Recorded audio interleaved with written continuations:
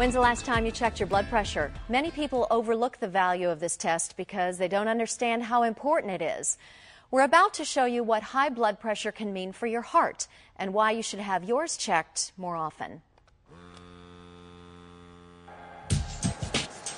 It's painless, and in many places it's free.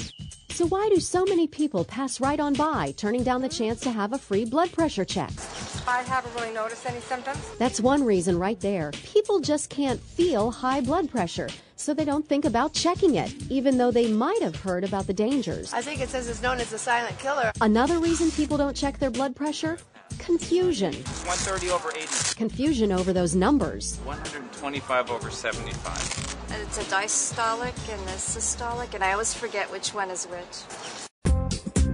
While many of us hear what high blood pressure can do, it leads to higher incidences of heart attacks, strokes, kidney failure, and heart failure. Cardiologist John Chin says most people aren't too aware of what blood pressure actually is, how it functions inside the body. The pressure that your blood goes through your veins? Something like that. That's part of it, but to really understand, you have to look at the way blood pressure is measured. When you first have the pressure and you crank the blood pressure cuff really high, there's no flow. You actually stop the flow going into the artery.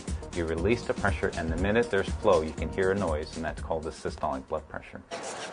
That first blast tells doctors how powerful the force of blood can be inside your blood vessels, how high your blood pressure can get. That's the top number.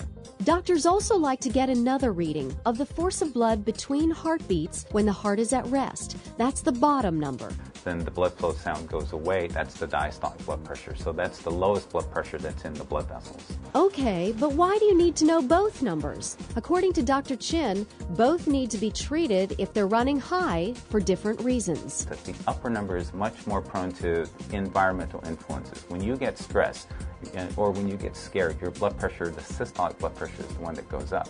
Doctors have discovered that as we age, our systolic blood pressure naturally tends to rise. When it's high, we do know that that's associated with increases in cardiac event rates. So if you're tempted to dismiss a couple of high readings due to stress or being nervous around your doctor, think again. Most Americans with high blood pressure have trouble with the systolic number, which can be linked to excessive worry or drinking too much alcohol or eating too much salt. What we're interested in doing is getting an idea of what your average systolic blood pressure is, and many patients don't realize that that's high and that needs to be treated. By contrast, diastolic blood pressure, the lower number, tends to drop as we age. But many Americans still have high diastolic blood pressure, which is also dangerous, carrying with it the same health risks. Something that should be kept an eye on. High blood pressure weakens the walls of the blood vessels over time, similar to the way ocean waves change the contour of a beach. Walk out here on any given day, and you won't see much erosion happening,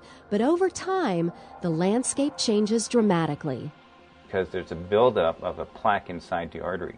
These are one of the things that happen with high blood pressure that's not well controlled, is that leads to this kind of buildup. Dr. Chin sees evidence of the toll high blood pressure takes on people's blood vessels, making them stiffer and more prone to plaque buildup.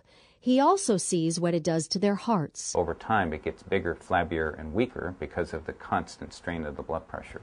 It's a major problem in this country. Right now, doctors estimate 50 to 60 million Americans are walking around with high blood pressure, and about half of them don't even know it. I had open heart surgery 4 years ago, so that's when I found out I had high blood pressure. The key is knowing the target range. Your blood pressure today is 140/85. What's that? That is over the recommended range for an average person. In the warning range doctors call pre-hypertensive. Your goal should be to get a reading of 119/79 or below and avoid pre-hypertension altogether. Today it wasn't that good. I don't feel it. No. And this is the first time I've heard that I had high blood pressure.